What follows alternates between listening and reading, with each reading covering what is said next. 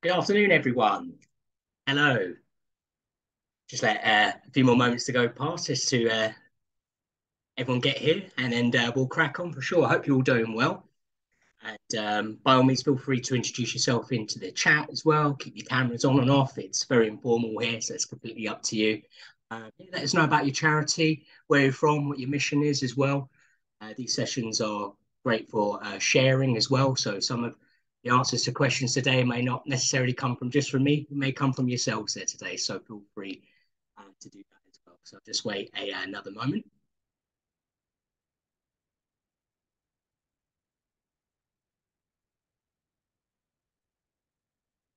Some people coming in, lovely. Oh, hello, Tom. Okay, so I'm sure we've got lots of questions coming in today. We've certainly got a fair few pre-submitted ones today as well. So let's get cracking on. So hello everyone. My name's Joel. I'm the programs manager here at Charity Digital, and welcome to our cybersecurity Q&A session. Ask us anything. So I thought it'd be a good start with a bit of context about our mission at Charity Digital for those who don't know. The Charity Digital, we are a charity that helps other charities increase their impact by being more digital. We have two primary activities. So that's providing access to software products that charities need or at dramatically reduced prices, publishing content, articles, podcast videos, etc., and running webinars such as today and events that educate charity professionals and volunteers on how to make better use of digital tools and technologies. We're here today to answer questions you may have about cybersecurity, give you any guidance that you need, and encourage knowledge sharing all of the charities present in this chat. Please feel free to add any answers to the chat box for any of the questions that do arise. Like I said earlier, we love sharing tips amongst the community. And perhaps you might have some information yourself, which is outside of the answers that I'll be going through today.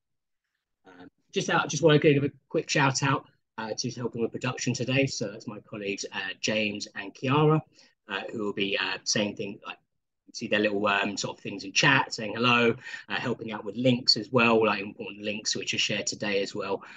So yeah, big thanks to them in advance for helping the production with today as well. So before we begin, just want to remind you that this webinar is recorded.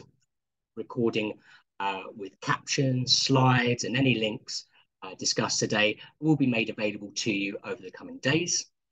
So keep an eye on your inbox. Closed captions are available for today's session, and instructions for these can be found in the chat box. So don't forget, if you do have a question, pop it in the chat box. We have received quite a few questions in advance, so thank you for those who submitted these. So those will take the initial priority before we come to those in chat. So yeah, we'll run through those to start, and then we'll make our way through the questions that are in the chat. Once the session ends, if you need to pop off any earlier at all before we finish, you will be prompted for feedback.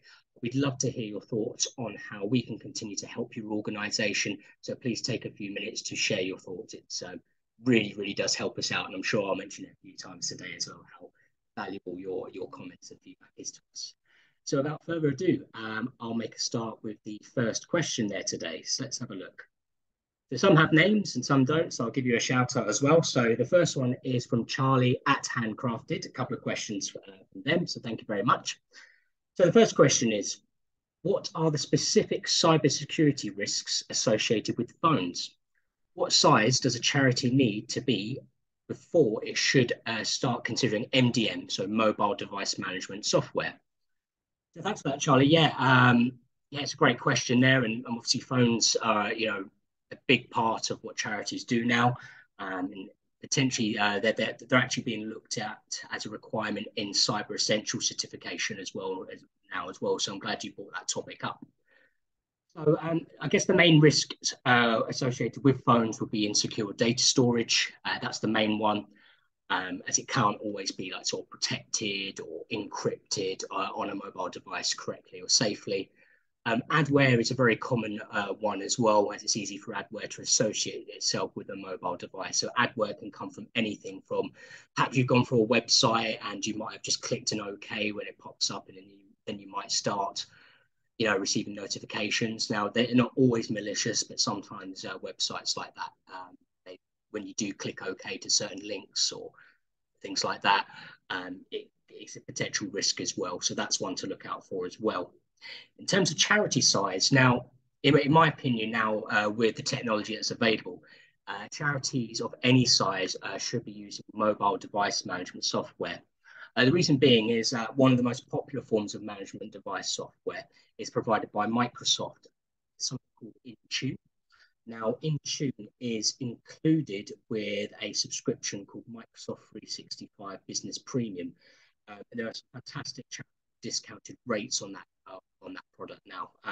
Very affordable. I mean, we provide it at 90 pence per user per month there as well. So it's in the commercial world, that license is, I think it's around £20 a month as well. So it's very affordable. So that should be something that you're looking at. So it's something that even micro charities should be able to consider purchasing. But yeah, I mean, obviously you want to be looking at mobile device management software if you're using your mobile device towards the purposes of your charity as well. So I guess that's where, if you're not using your phone for it, then maybe not so much. But pretty much these days with charities and how flexible and remote we always work, it seems to be part and parcel now that mobile phones are included in our list of devices that we use to do our work. So thank you very much for that. So next question, again from Charlie. So is it useful to back up data stored on cloud devices, or does this not mitigate cybersecurity risks? So it's always wise to back up data, as there can be risks outside of cybersecurity which could cause issues. So such as a loss of data due to human error does happen, or sometimes, very occasionally, there can be mistakes made by IT support companies that maybe support a charity services. There could be something goes wrong at their end. So backing up data doesn't mean that you don't need cybersecurity. So as well as backup, you want to be looking at stuff like endpoint protection, like your antivirus, that type of thing as well. And also email protection as well, which isn't always included in endpoint protection. So an example of email protection would be Windows Defender, which goes back to what I mentioned earlier about Business Premium. So Business Premium also includes Windows Defender. So it comes with a form of email protection with that. So yeah, I hope you found that useful. Oh yeah, and also in terms of your backup options as well, if you're looking at that, for Charity Digital Exchange, we have a discount on the product Veritas. So there's a couple of products available via Veritas at charitable discounted rate on our catalogue, which the link will be shared in a moment. So yeah, you might want to be looking at your backup options there. So yeah, moving on to the next question. So this is from a Lionheart. So I don't know if that's a charity or an excellent nickname for Richard, who knows? But we are Microsoft 365 users and have all of our laptops and mobile phones, Android, enrolled in Intune. Oh, there we go, talk about Intune again. So we have multi-factor authentication in place and conditional access policies which enforce only enrolled device having access to our environment. Given this setup, I'm wondering if it is necessary to have any security software on our mobile phones, such as antivirus, VPNs, so virtual private networks, etc. So that's a really good question there. And it's one that's often that's up for debate. And I've been fortunate enough to be sort of around a few sort of debates with IT companies, in terms of our partners and their opinions on this. It comes up to debates a lot. I mean, one side of the coin I've heard, and this might relate to yourselves using Microsoft 365, is that there are some companies who are quite happy, IT companies who are quite happy to provide your typical antivirus endpoint protection to their customers, and then just have them on Intune for their mobile devices. And they're quite happy with their policies for meeting Cyber Essential certification with that. However, that's just one side of the coin, and it isn't like a yes or no, it's just opinions. But what I would say is, in terms of, just having Intune in place is useful by itself, of course, but still antivirus for your phone is certainly worth thinking about as well. As the more security is, the better. VPNs, I would say definitely be strongly recommended if the mobiles used by users in your organization are using sort of various public Wi-Fi connections on a regular basis. So if you find that you're using your phones, perhaps like in a cafe or so, like a coffee shop, and you're using the Wi-Fi to connect to the internet, that might be a scenario where you might still want to consider VPNs for your mobile phones on top of using Intune. So yeah, thank you very much for that. So on to the next question. So a couple have not been named, but that's okay. So I've recently purchased a laptop with Microsoft 365 license that came with Windows Defender. Is this a high enough security requirement for my charity's needs? So yeah, good question there. And it goes back to a little bit a moment ago what I spoke about Windows Defender. So it actually has two plans, Windows Defender. So it's called Plan 1 and Plan 2, although the first plan is not often called Plan 1. It's included with a few different 365 subscriptions. So Windows Defender is great for email protection via Microsoft. So if you're using Microsoft, it's a great terms of protection or sort of incoming emails, so suspicious links coming via email and that, which is really great. But Windows Defender, the normal option, which comes with a Microsoft 365 license, it isn't a true endpoint protection. So it's not protecting your device as a whole, it's just protecting the email side of things. Now, you said you've got a Microsoft 365 license with a laptop. I'm not sure what version that would be. I mean, it could be a personal or family version, or if you did come with Business Premium, if it sounds like you might have got Business Premium as it had Windows Defender included. But you do have the option of upgrading to Windows Defender Plan 2 if you want to. That will then change your protection to an endpoint protection as well as email protection as well. But on the side of that, what many organizations do is that they will run Windows Defender, the standard version, alongside antivirus as well. So, for example, with Avast, you could run Avast or Bitdefender for your endpoint protection to protect your device, and then have a Windows Defender as protection for suspicious links and emails. So yeah, thank you for that question. I hope you found it useful.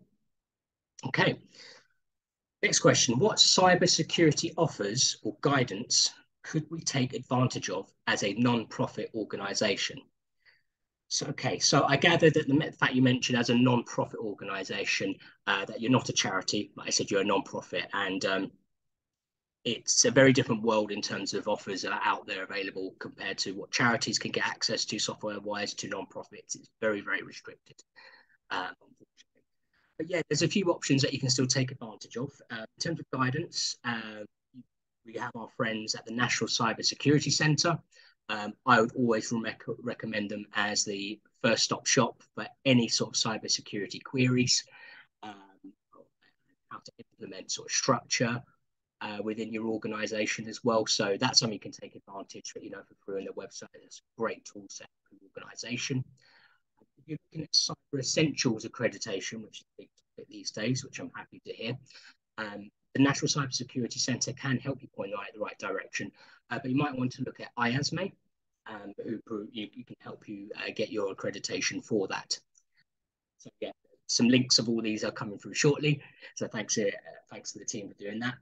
And outside, in terms of offers available, our partners have asked certainly that they offer non-profit offers for their software as well. So by all means, if you do want to get some sort of endpoint protection, antivirus, amongst other things in the Avast catalogue, you can get an access to discounted rates via Charity Digital as well. So you can, even though you don't hold the charitable status, you can still get a great discount via Charity Digital for Avast products as well. So there's still a few options out there for non-profit organisations.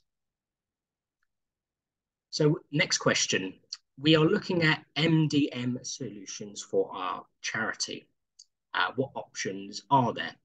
So MDM again, so going back to sort of the mobile phones topic again. One thing that's been mentioned already in a previous question is Microsoft Intune. So it can be purchased as a separate license. It's included in the Microsoft 365 Business Premium offer I mentioned earlier as well. and it's also part of a family called Enterprise Mobility and Security as well. So that's something that you can, that's a, you know, in the world of Microsoft that you can look at as well. That's available at a charitable discount. If you're looking at to upgrade your network in general, so maybe you're in an office and you're looking at your routers and your hardware to do with your network. Cisco has a fantastic range of hardware, and it also comes with a product which is called a Manager Enterprise Device License, which can unify your mobile device management, so your Macs, PCs, phones, etc. It's a 5-year license as well, £17 as well. It's a really good offer, but to use that type of license, you'll need to have sort of Cisco equipment implemented in your office or premises as well. But like I said, there's some great discounts for charities there as well. So I hope you found that useful. Next question. We have a lot of passwords for our various systems and databases. What is the best way to store these? Yeah, great question. There's a product on our catalog actually called Dashlane, which is precisely what it does on the tin there. So it's a password sort of storage manager there, so you can store your password safely, as well as payment methods and other private information too as well. So we have an access to discounted rates offer on Charity Digital Exchange, which you may want to take advantage of for Dashlane. Okay. Next question. What software or hardware would be looked at for our audit for cyber essentials? Okay. So typically this will be advised by your cyber essentials provider. So they'll give you a list of exactly what's need to be investigated. However, generally speaking, just a couple of, I guess some information in advance for you, is that you will need to ask each user of your organization to provide, firstly, like a system summary. So if they're using their PC or Mac, there's a set, like, for example, if you use PC, I use PC, you can go to a system summary section and it will have like all these various like outlays of your PC setup and that. So that's something that'll be, you like, take a screenshot of it or something like that and provide it to them. Or not to them, but provide it to your IT person who's looking after that. Outside of that as well, they'll want the details of any sort of other devices, such as phones, our hot topic today, phones or tablets. So they want to know something like the type of phone, the model name, operating system version as well that's currently being used. And also outside that as well, if you're working remotely, they will want to know details of your broadband as well, so your internet ISP, internet service provider. So that would be the name of your provider. So, world of like BT, or other Virgin, Sky, that kind of thing. Provider, the model of your router, and the model number as well. So those are just a few examples to sort of prepare you in advance. It sounds like you're doing something in advance, so that's something to look out for. There are some more things, but like I said, your cyber essentials provider will list exactly what information they need from you. Okay, so looks like it's all the preemptive stuff, sort of pre-submitted chat questions. So thank you very much for those. Let's have a look in chat. Okay, so Glyn Jones, Lionheart. Okay, so I got the nickname right. So you're from Lionheart. Sorry about that, Glyn. So your question from chat is, has anyone had any experience of running phishing simulations? Oh, yeah. So there's one which we could suggest. It's in terms of phishing simulator, there's a software out there called KnowBe4, which you might want to take advantage of, which doesn't just do phishing simulations, but what it does, it's a really good training tool where what it will do is it will send to you, and each user of your organization will be emailed like a questionnaire, quite a few questions on site to sort of gauge their cybersecurity knowledge. So the questions can really vary. It can be some of the questions you might laugh at to something that could be, some people won't understand. But what will happen is when you complete this questionnaire, KnowBe4, so that's KNOWBE and then number 4, what they'll do is that once they get the results from each user will receive a sort of a tailored training sort of material based on their answers. So if they got answers wrong in certain sections, they'll then be asked to go on a training course to work on the parts that they didn't have knowledge about. So it does include things like phishing, what links not to click, all that kind of thing as well. So OB4 might be a really good tool for you to look outside of that. I'm not unaware. We don't work with them directly, but it's a really good tool. So by all means, I'm not sure if there's any uh, sort of charitable discount or anything like that. But like we say in all of our webinars, is if you don't ask, you don't get. So any sort of software provider or even hardware provider always ask for a non-profit discount or charitable discount if you can. And yeah, it could be a really good, useful training tool for you and the other members of your organization. And let's have a look here. Another one, just a comment here as well. As a domestic abuse charity, we were eligible for funded Cyber Essentials program. Okay. Oh, right. Yeah. I mean, so uh, is that more of a, I guess it's an FYI, I guess, with that one. So, okay. Yeah, I know that there are certain sort of grants to made to certain organisations with their cyber essentials, but yeah, I guess that's an FYI for people in chat there. So anyone else might want to take advantage of that link provided there. That's really, really great as well. Um, so yeah, one thing to comment as well. It looks like one.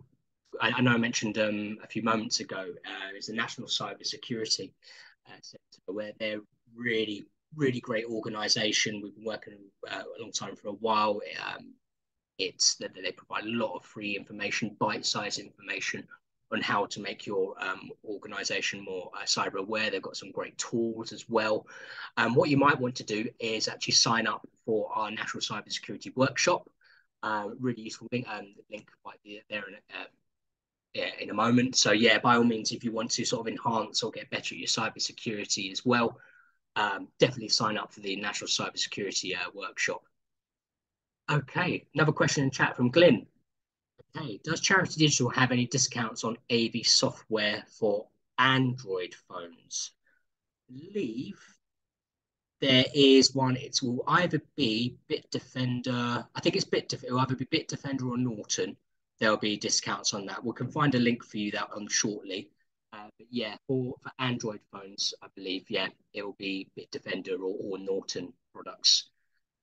One thing to watch, just be wary of. I'm not sure all the details of your charity there, Glyn. But for those who aren't aware, with charity digital products, charitable status alone doesn't guarantee your eligibility. So each of the partners decide to provide products to certain types of organizations based on their charitable activities, but also their income as well.